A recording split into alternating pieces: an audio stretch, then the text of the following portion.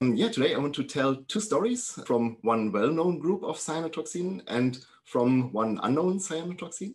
So this is my fantastic group, quite a recent picture. You can see that we are all perfect 1.5 meters apart. Safety first. And this is just to acknowledge the funders that have supported our work over the years. The talk will have two parts. In the first part, I will talk a little bit about cyanobacterial specialized metabolites or natural products.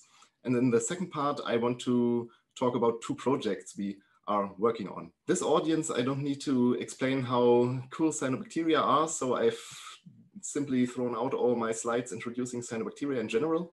You all know that cyanobacteria are ancient organisms around for more than 3 billion years, that they have adapted to basically all habitats, that we have marine, freshwater, terrestrial strains. We find them in hot springs and Arctic lakes. So I don't need to tell you that, but it's quite important to keep that in mind, because if an organism has been around for a long time and has adapted to basically all habitats there are on Earth, then this means that this organism has evolved means to compete with other organisms. And this is quite often done by natural products or specialized metabolites. Cyanobacteria are old, they are found everywhere, so you might think that they produce interesting natural products, and this is indeed the case. Cyanobacteria are now recognized as organisms that produce unique and diverse natural products. Here are just some of the interesting compounds you find in cyanobacteria. For us, the most interesting thing is that only a small proportion of cyanobacterial species and compounds have been characterized to date. This is, of course, very interesting for us, makes life a little bit easier. If you compare the number of cyanobacterial metabolites that are known, you come to like 2,000 something metabolites that are known. And if you compare that to plants, where we know tens of thousands of compounds, or actinoids, microscopic fungi, where we know like 10 or 15,000 compounds, this makes life for us easier because the chance to find something new in cyanobacteria is higher than if you work with plants or fungi. So why are we interested in natural products? This brings me to one of my favorite slides. Here on the left, you can see all the approved drug substances we have on the market. And about half of these are natural products or inspired by natural products. So natural products have evolved to be active. Maybe we don't know why they have evolved, but they must have some activity because it takes energy to produce them and to keep these genes in the genomes. So natural products are very likely to have some biological activity, and about half of the drugs we have on the market are inspired by natural products. If you go into the fields of anti-infective or anti-cancer drugs, then it's even more. 3 out of 4 compounds on the markets are derived from natural products. So we as pharmacists are always interested in bioactive natural products we can maybe develop into drugs. So if you take a look on natural products from cyanobacteria, you will see, as I've already shown, they are structurally quite diverse, but we very often find lipopeptides. And I've brought 2 examples here. This is a cyclic lipopeptide, a microcystin. You can see here the lipid part of the molecule, which is derived from polyketide synthesis. And here you have the peptidic part of the molecule. You see all these peptide bonds here and here and here, which is derived from non-ribosomal peptide synthesis. We have cyclic peptides, we have linear peptides. And the interesting thing about these compound families is that we find a very high natural variability in these compound families.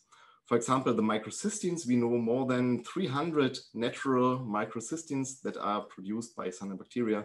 In the case of the microgenins, we have more than 80 known compounds. So it's a very high variability in these compound families that have certain structures that make them characteristic.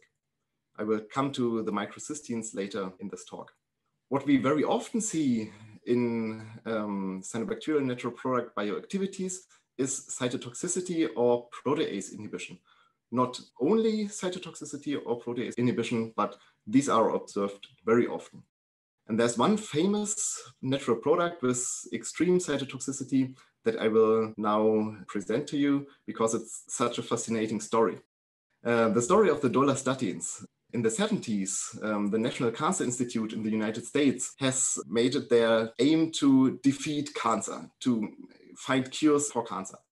So they set up a huge screening for natural products that are of potential use in anti-cancer therapy. And they screened really hundreds of thousands of extracts from plants, fungi, bacteria, whatever you find, everything, also animals.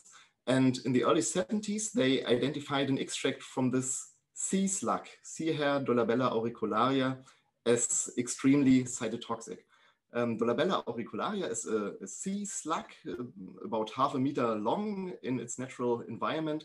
And an extract from this organism was extremely cytotoxic. And it took 15 years to isolate the active compounds from the sea slug because it was only in so low yield present in this extract. It took 1,000 kilograms of this sea slug to be extracted to obtain just enough material for structure elucidation. And structure elucidation showed that this active compound was this linear peptide, which was called dolastatin after this sea slug, Dolabella auricularia. So why do I tell the story of the sea slug?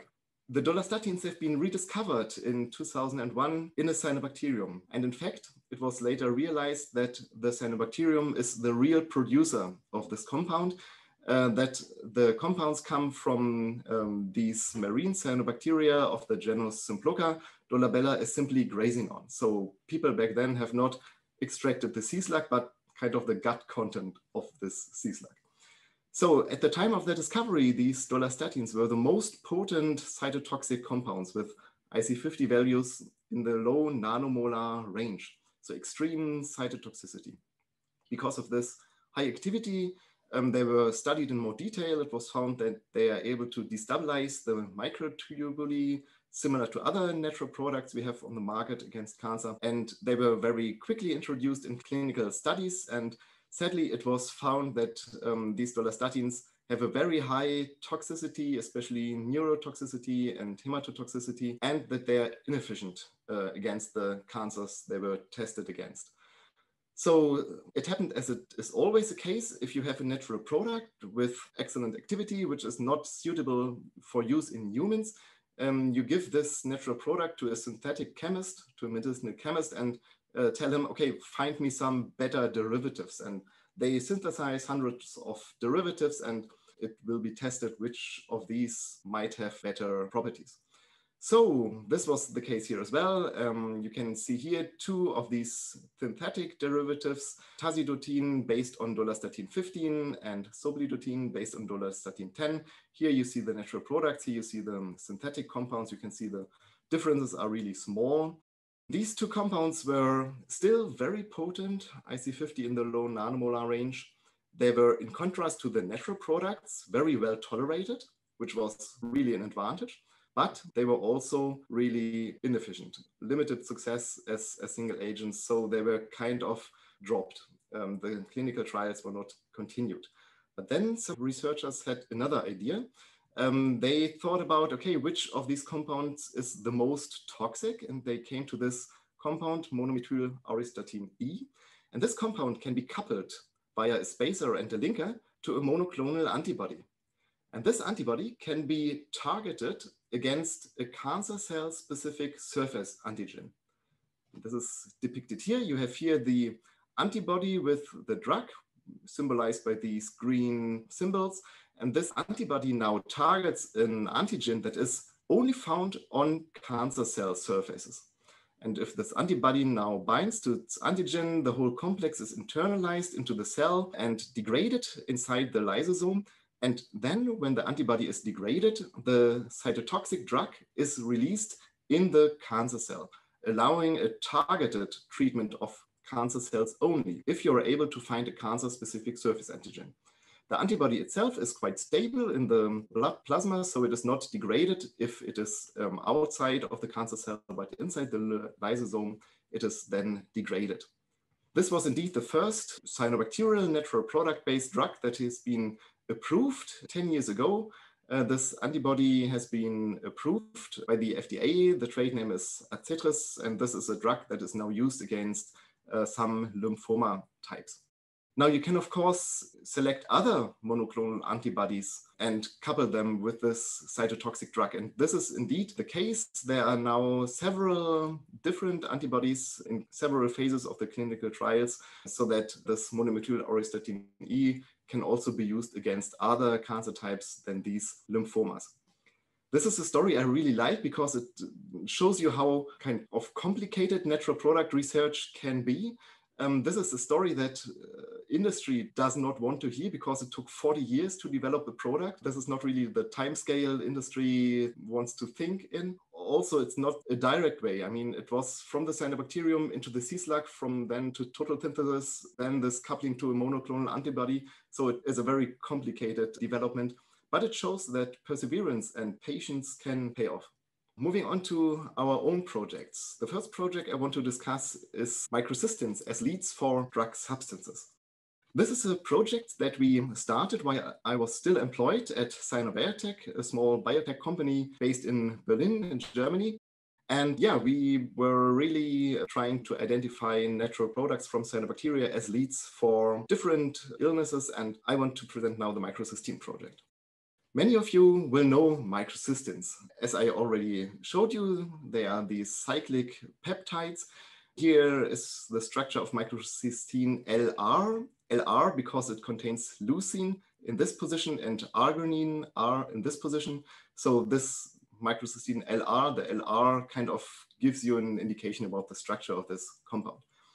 Microcystins are found in a lot of cyanobacterial genera, Microcystis, Nostoc, Anabina, Oscillatoria, Planktotrix, very different cyanobacteria are able to produce microcystins. Now, I already told you that we know more than 300 natural conjugates of this family. All these compounds have in common this polyketide-derived amino acid, which is abbreviated as ADA. But they differ in the other amino acids. The size of these amino acids is proportional to the probability of this amino acid in the molecule. So how often do you find this amino acid in this position? And you will see that there are positions like this one, where you don't really have a high variability in the amino acids, but that in other positions, like in this one, you find a lot of different amino acids that can be incorporated by the enzymes into this position. Especially these positions 2 and 4 are very variable. The microcystins are best known for their toxicity. You all know that harmful algal blooms are an issue in a lot of lakes and other water bodies. And the microcystins are the toxins you find most often in these harmful algal blooms. There are, of course, because microcystins are toxic, health implications for wildlife, cattle, and also humans. Almost every algal bloom season, you find reports about dogs dying after they played on the shore of some lakes, drank water, or ate the scum. But it is also known that humans died because of microcystins. They are also suspected to cause liver cancer upon chronic exposure. And the World Health Organization has limited the concentration of microcystins in drinking water to 1 microgram per liter, which is quite a low concentration. Because microcystins have such a huge importance in harmful algal blooms, they are, I would say, the best studied cyanobacterial metabolites. We know their mechanism of action. We know they are inhibitors of eukaryotic protein phosphatases, 2 different kinds of these phosphatases, 1 and 2A. And these are very important for cell signaling pathways and also maintenance, cytoskeleton maintenance. So if you inhibit these phosphatases, you kind of interrupt all the signaling pathways in the cells, the maintenance pathways, so you kill the cells. Now, microcystins are known as liver toxins, and you may wonder why they are liver toxins, because we find these protein phosphatases in all living cells. So they should be toxic to all living cells and not just for liver cells. This is because microcystins cannot passively enter cells. They have a very low membrane penetrating capacity, so they need actively being taken up before they can be toxic. And this active uptake is done by so-called organic anion transporting polypeptides, or in short, OATP. The liver is the organ in our body which is responsible for getting rid of all the compounds we take up, we eat, but the body does not need. So the liver has a lot of these transporters, filtering all xenobiotics, all the stuff we have in our blood out of the bloodstream, so it can't harm us. This is normally good because these compounds don't intoxicate us, but in the case of the microcystins, the liver takes up these microcystins and then the liver cells die. There are a huge number of transporters in the liver, and the microcystins can be transported by basically two different transporters, OATP1B1 and 1B3. These are, you will not be surprised, exclusively found in the liver. So this is why microcystins are toxic only for liver cells. And you can see that this transporter, OATP1B1, is much more often present in liver than this transporter, OATP1B3. This is the case in healthy humans, but it has been found that this transporter, OATP1B3, is also expressed in some cancer tissues. Especially breast tumors and colon tumors have a high expression of this transporter. Nobody knows why, but this is just the case. So we had the idea that maybe there are microcystin derivatives that are preferentially transported by this transporter, which we don't really often find on liver cells, but which is present in cancer tissue, and not so much by this OATP1B1, which is very present in high abundance on liver cells. So if we have a microcystin that is selectively transported by this transporter, we might create a therapeutic window for these microcystins. So a collaboration partner of ours, Jeff Moscow at the University in Lexington in Kentucky, developed some cell lines which expressed these two transporters that we could use to study the uptake and toxicity of microcystins in vitro in these cell lines. And we did an initial study with the most common microcystins concerning both the potency against these cell lines and the selectivity, which transporter transports them better. So these are the most commonly found microcystins, LR, RR, and YR. And you can see here the toxicity against cells that express this liver transporter. Here is the activity against cells that express this cancer transporter. And you can simply calculate then some selectivity ratio. And you can see that indeed these three microcystins have a huge difference in their cytotoxicity.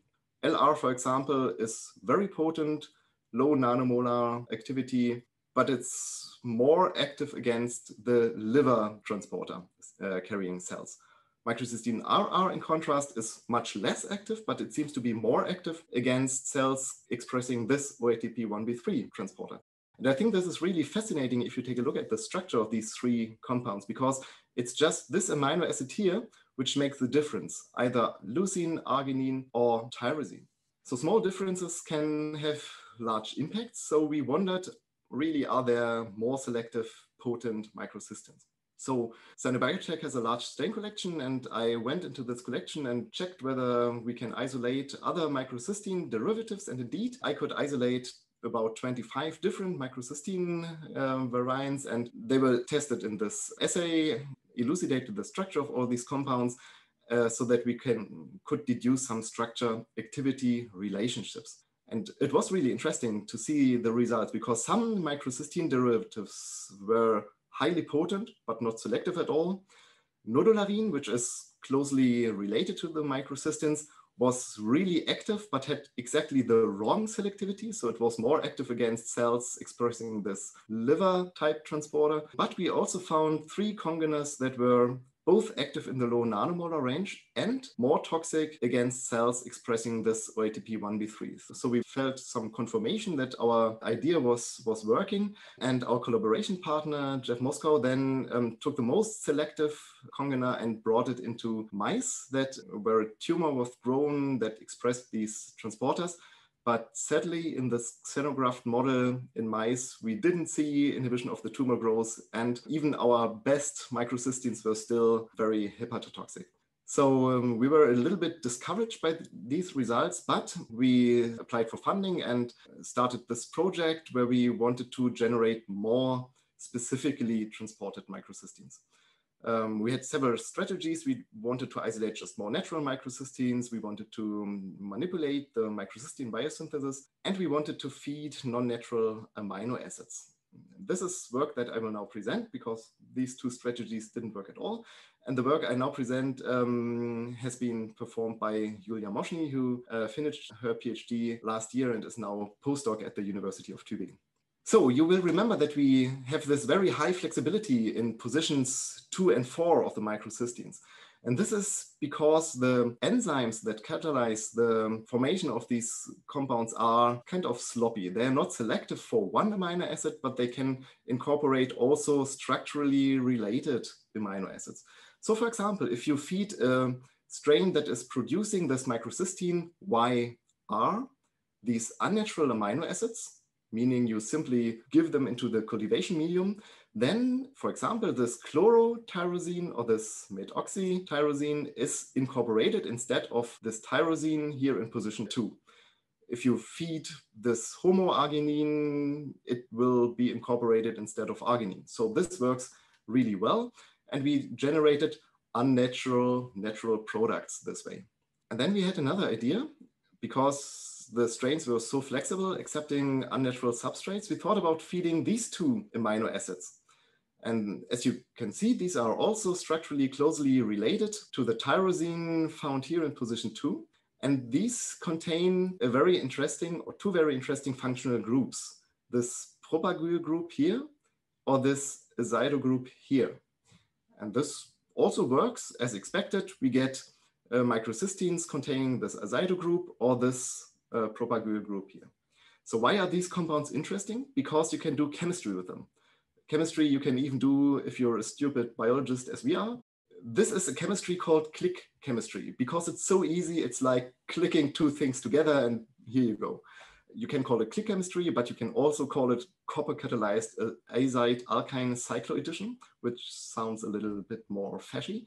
So if you have such an azide and an alkyne, you can click these 2 together in this copper-catalyzed reaction so that you have one molecule which is connected via this triazole bridge. And this reaction, as I said, is really easy. You can do it as a one-pot reaction. You can do it under very mild reaction conditions in water. It's very selective, so only azides and alkynes react with each other. So it's a very convenient reaction.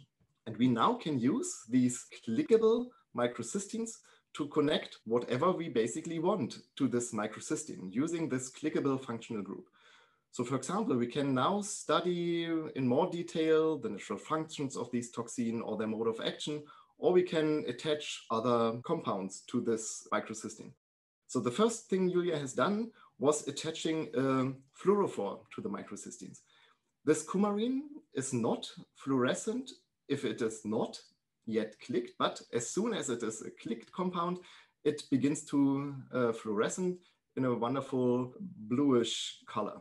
So we were interested if this chemical modification of the microcystin has an impact on the cytotoxicity of these compounds. So we tested the natural microcystin YR, the clickable microcystin, and the fluorescent microcystin against the cell lines expressing these transporters. You still, of course, need uptake of these compounds into the cell, so you need to use these cell lines expressing these transporters. And the black line here is the natural microcystin, the red line is the clickable microcystin, and the blue line is the fluorescent microcystin. And you will see, yeah, of course, you will see some differences, but it's biology, you always have differences, so it's basically the same. It's the same activity range for all 3 compounds, meaning they are both taken up by the transporter and also still active against the protein phosphatases, which are their targets. So then we wondered if these compounds are taken up by the cells. Is this a rapid process or does it take some time? Maybe we can even see where the compounds are located after uptake. So we did some time-lapse microscopy, and in the following video, you will see it's all black at first. Then we add the fluorescent microcystin at time point 0, and then you can see distribution of the microcystin into the cell if it is taken up. And you would expect to see some uptake in this cell because it expresses the transporter, but not in this cell because it does not express the transporter. And here's what happens. So now we add the microcystin, and you can see that it's really rapidly taken up into the cells. You can't really say where it is located in the cell because the setup was not ideal. When we added the microcystin, the cells were detached from the microtiter plate bottom and started to float. So these images are a little bit blurry, but still you can see that it's really a rapid process and that no microcystin is taken up in the control cells. You can quantify that and measure the fluorescence in this area. And you can see that after 10 minutes, the microcystin has been more or less completely taken up into the cell. And this was really a surprise because we had not expected this to be such a rapid process. Now, you remember what I told you about these antibody-drug conjugates? You can also use these clickable microcystins to attach them to an antibody because you can simply use this click functionality to bring it to reaction with the respective click functionality in an antibody so that you can deliver a microcystin in a targeted way to a cancer cell. And this is a project we are currently working on. Laura Stock, PhD student in my group, is focusing on this topic. So you might wonder, why are microcystins interesting as drugs in these antibody-drug conjugates? And they are really attractive because on one hand, they are extremely potent. As I told you, low nanomolar to picomolar activities. And you need a high potency of a drug in these antibody-drug conjugates because you only get a low amount of compound into the cell. And these then must be very potent. And microcystins are extremely potent. They have a novel mode of action, which is phosphatase inhibition, and novel mode of actions are always beneficial. Resistance development is very unlikely because the target is essential in the cell, a protein phosphatase. A cell can't live without protein phosphatases. And the microcystins target two different protein phosphatases. So resistance development is quite unlikely. And I think the most interesting aspect is that if you have a microcystin congener attached to an antibody that is not transported by these transporters, these have a low off-target toxicity. The problem with the antibody-drug conjugates currently in the clinic is that some of the toxic drug is already released in the bloodstream. Or if the cancer cell dies, the toxic molecule is released into the healthy environment of the cancer. So if you have a microcystin that is not transported, then you have no means for this microcystin to get into a cell, except if it is still linked to this antibody. So this might be an interesting approach to generate microcystin-based antibody-drug conjugates. Indeed, we have a collaboration with two partners in the pharmaceutical industry who already have coupled microcystins to antibodies. I sadly cannot show you any results because I'm not allowed to, but maybe when we meet next time, I can present you very interesting data on these antibody-drug conjugates. I think it's very promising what we have achieved to date. Yeah, from this very well-known cyanotoxin, I want to move on to a novel cyanotoxin. And this is funnily also a project that I started when I was still employee of Cyanobiotech. I started this project 10 years ago. The project grew and grew and grew. And in the end, we were more than 25 partners from different institutes in various nations. And yeah, as Ilka already said, this came out 2 months ago at the cover story at Science. This story is about a disease called avian vacuolar myelinopathy, or in short, AVM. Let's go 21 years back. This disease was first described in 1998 as a fatal neurological disease affecting birds. We now know that it also affects other animals than birds, so we prefer to call it vacuolar myelinopathy, or VM, because it's not only targeting birds. So this publication in 1998 was the first publication describing this disease. In 1994, it was observed that about half of the bald eagles wintering at a certain lake in Arkansas in the USA had died from a mysterious disease. Here you can see a bird that is obviously dead, and here you can see a bird with drooping wings. And I mean, bald eagles, they're really majestic and energetic birds. And to have one of these birds with its wings like that is, I think, a very sad thing to see. So it's a bald eagle. It's a national symbol of the US, the iconic bird. So people, of course, wondered what caused these mortalities. And you might know that the bald eagle was an endangered species some decades ago due to various factors like lead from hunters or dioxin as an environmental pollutant. But all these causes that were known to cause bald eagle die-offs were not found in these cases. So it was an undiagnosed die-off. What was very characteristic for these eagles was that they had lesions in the white matter of the brain. Here you can see a brain section of a healthy eagle. Everything is looking nice and smoothly.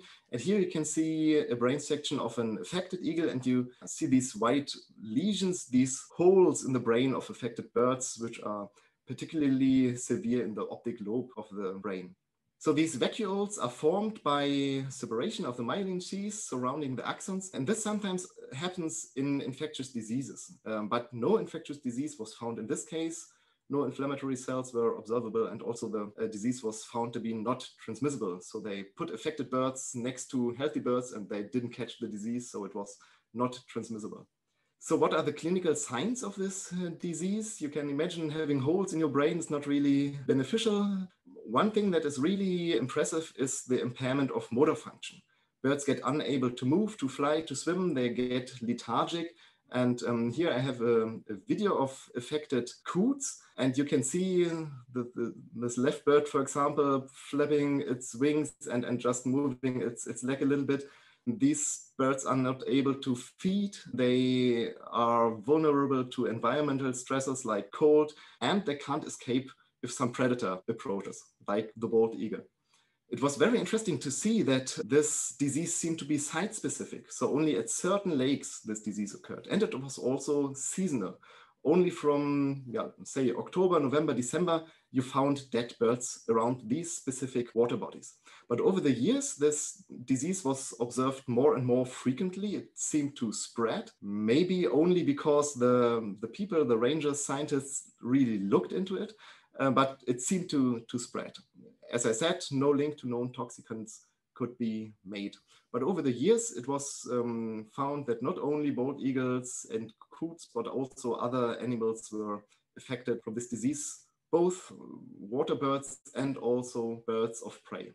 Our collaboration partner, Susan Weil from the University of Athens in Georgia, was one of the early scientists working on this disease. And she found that in water bodies where this mysterious disease occurs, you very often find hydrens population of hydrilla in these lakes. Hydrilla verticillata is an aqueous plant which is invasive in the US. It's native to the Southeast Asia and has been introduced into the USA as an aquarium plant. Some guy poured his aquarium into some lake, and from there the plant spread over the country. And she observed that only in water bodies where you found dense hydrilla growth, you also observed this mysterious disease.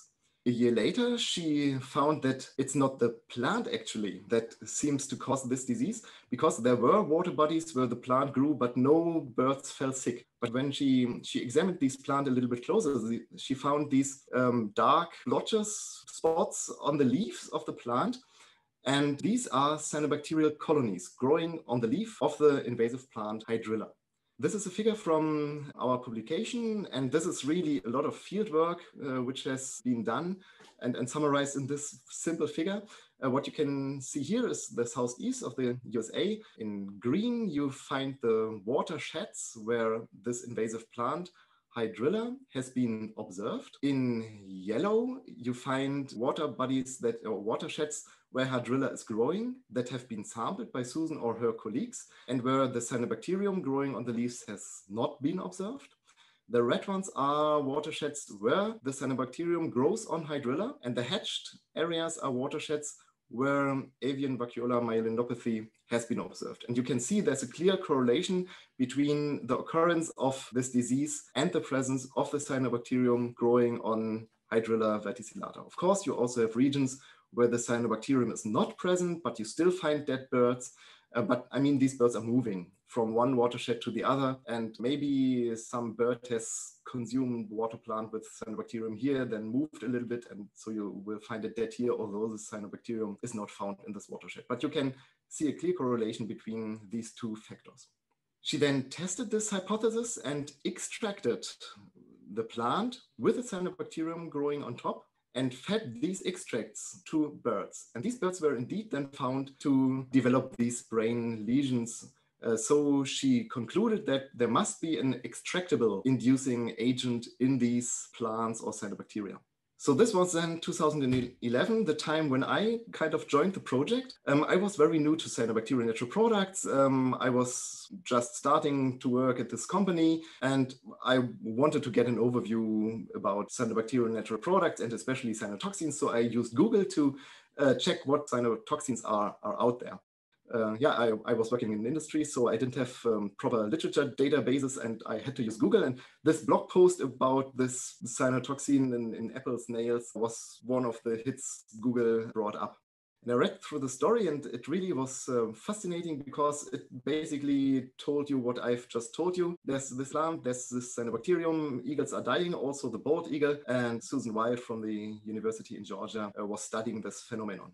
So I really like the bald eagle. So I was kind of moved by the story. And why was I in love with the bald eagle? As a young kid, I was on holidays with my parents, and I don't know if you know that in Germany we have these ruins of medieval castles, and there are always these shows with birds of prey. So some guy has some falcons or whatever birds of prey and shows you how the lords and ladies in medieval times used them to hunt for small animals.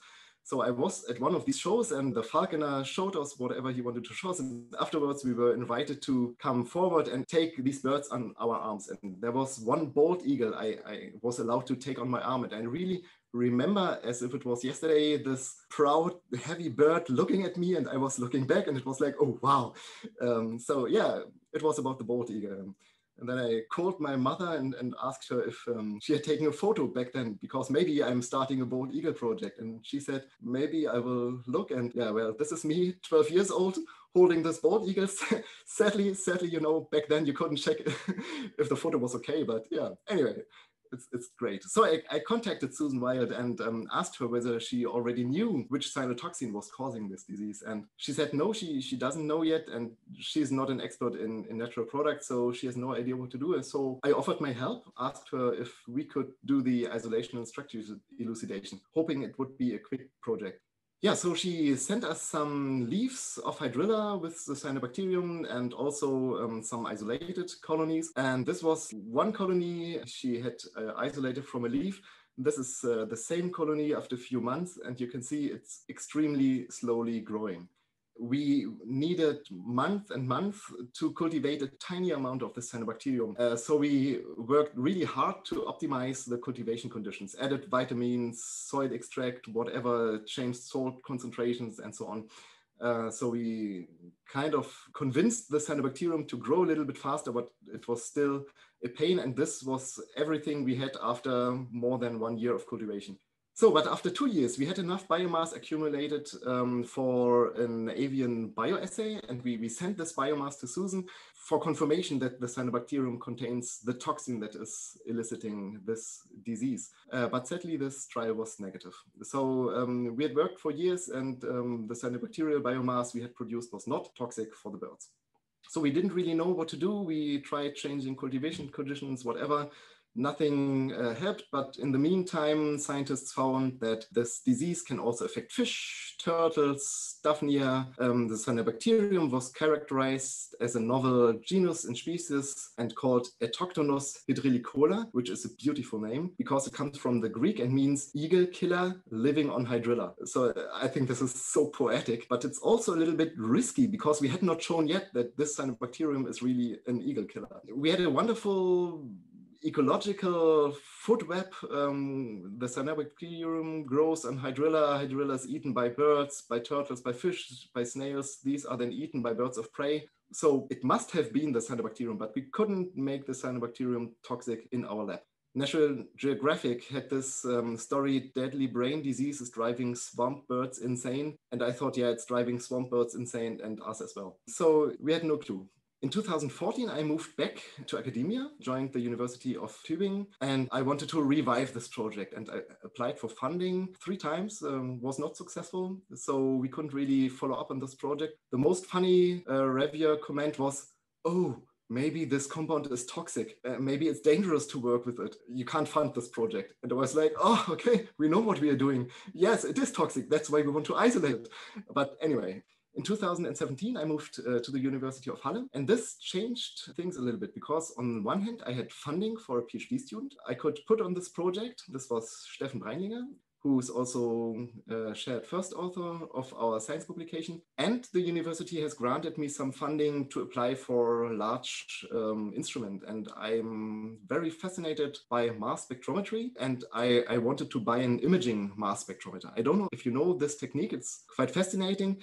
You have a tissue and you can cover this tissue with a multi-matrix and then use a laser to shoot at this tissue and record the masses of the compounds that are present in this precise location. And then you can raster this tissue and then use dedicated software to later assemble all these individual pixels and then tell the software, okay, show me where whatever mass is. And then you get these false color images showing you where specific masses are located on your sample. Or you can say the software, okay, take a look at this region. Are there any masses that are different from other regions of the sample? And this is what we did. Here you can see a micrograph of a hydrilla leaf. You can here see the outline of the leaf, fluorescing red above the black background. And you can see here the brightly fluorescing cyanobacterial colonies. And we hypothesized that maybe in their natural environment, in the lakes, the cyanobacteria produce a compound they do not produce in our lab. So we took this leaf and prepared the sample and analyzed it using mass spec imaging. And then we looked at regions and tried to find out, are there masses in this region that are different from masses in this region? So cyanobacterial colony, leaf background. This is how it looked like. The red mass spectrum is this red area, leaf only, and the blue mass spectrum is the blue area, cyanobacterial colony. And you can see that a lot of these compounds are present in both the cyanobacterial colony and the leaf, but there are some peaks that are present only in the cyanobacterial colony. And this is a fascinating mass spectrum. We will come to that in a second. So you can, of course, tell the software, okay, show me where this mass is, and you get an image like that. And then you can overlay these two images to an image like this, and you can see, okay, this compound seems to be located only where cyanobacteria are. Of course, there are also cyanobacterial colonies where you do not find this compound, but again, that's biology.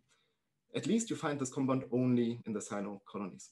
So coming back to this mass spectrum, or better said, this isotope pattern, because if you're a mass spectrometrist, you will immediately see that this is the isotope pattern of a compound that contains halogen atoms.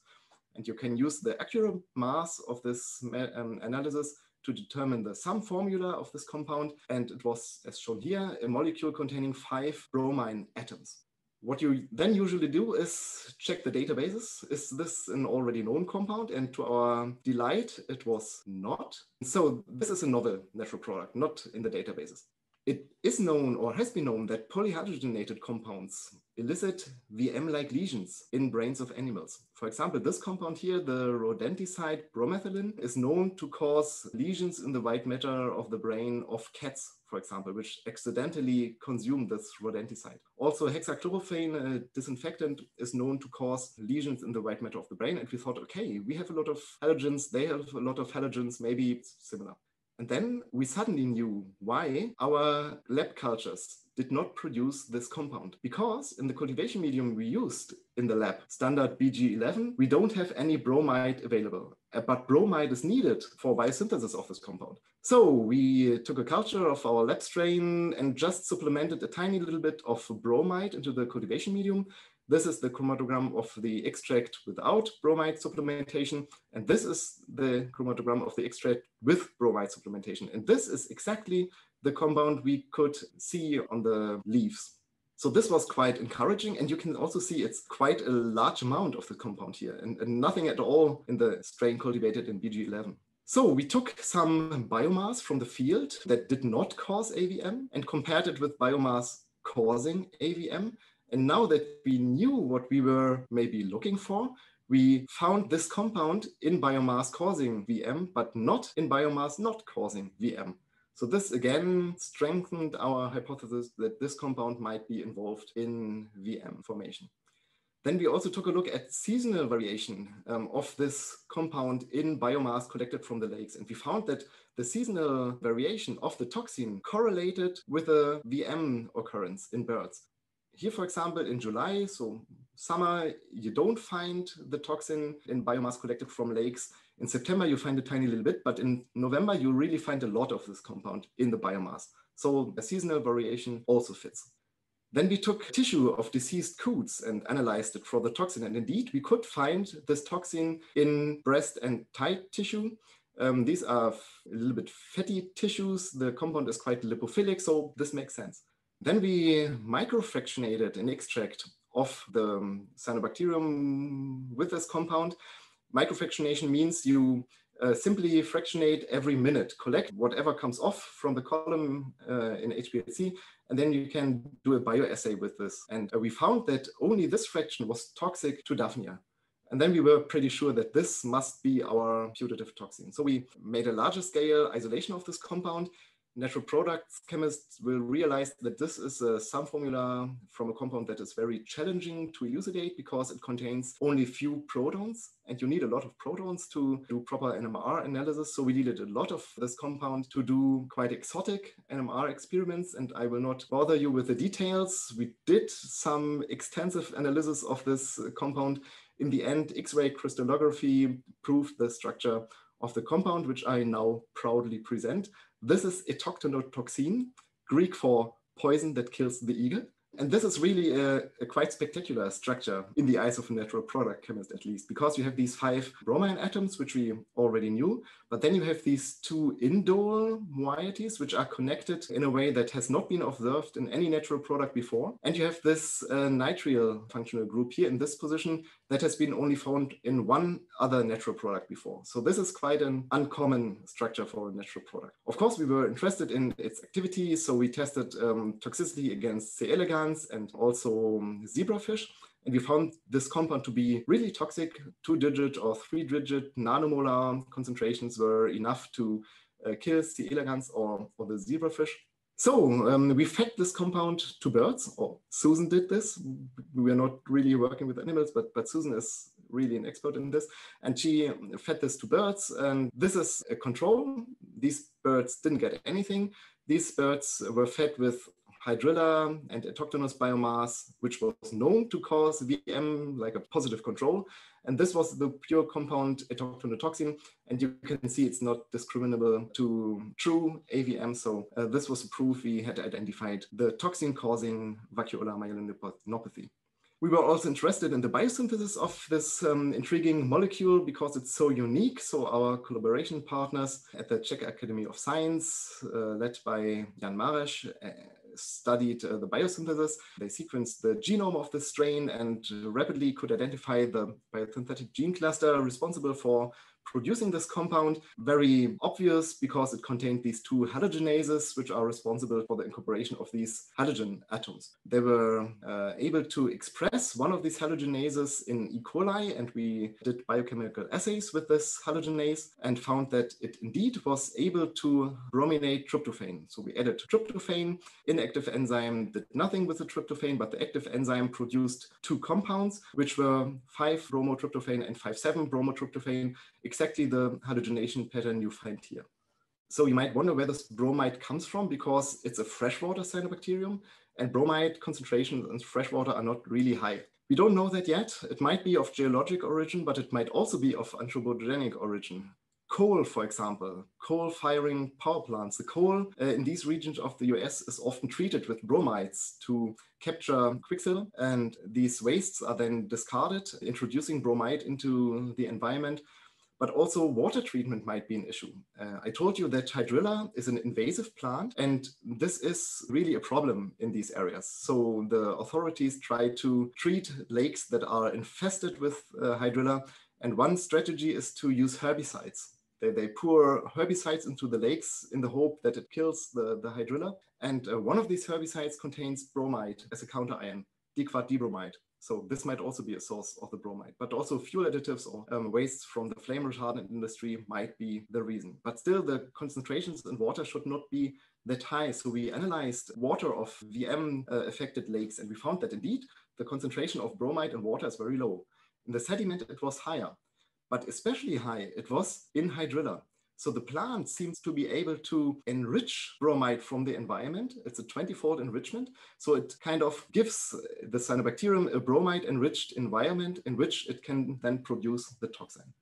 Yeah, that already brings me to the end. We've been working on this project for like 10 years, but it feels as if we just started because there are so many open questions now. We saw that we have a seasonal fluctuation in toxin production, but why? What environmental factors are driving toxin production? How is the biosynthesis regulated? We have observed that, for example, temperature drop or agitation of the culture stimulates production of this toxin. How is this working? What enzymes are involved in this biosynthesis other than the halogenases? Where does the bromide come from? What else is Aetokthonos producing? This is a question that the PhD student Markus Schwag is trying to answer. We want to study if there's an interaction between the plant and the cyanobacterium. And of course, we need to answer the question whether this toxin is also dangerous for mammals. We have not yet shown that yet. We have found toxicity in birds and fish and turtles. These are all kind of ancient organisms. And we don't know if mammals are affected as well. And of course, we want to know the mode of action of this compound. One thing we already have achieved, and where Markus was also involved, was the total synthesis of this compound. This work has been published only 1 week ago, so it's hot off the press, in collaboration with partners from the Leibniz Institute, plant biochemistry here in Halle, the group led by Bernhard Westermann. We were able to achieve the total synthesis of this compound. And this will now help us to answer other questions, like the mode of action. If we can synthesize Aetokthonotoxin, we can also synthesize derivatives, which might help us to study the biological activity of this compound further. So these are the 2 take-home messages from the first part. I hope I could show you that old compounds that have been studied for decades can still potentially be useful if novel approaches are used. And the second take-home message is sometimes it takes a lot of perseverance before fascinating projects take off. I thank you very much for your patience. I hope you had a little bit of fun.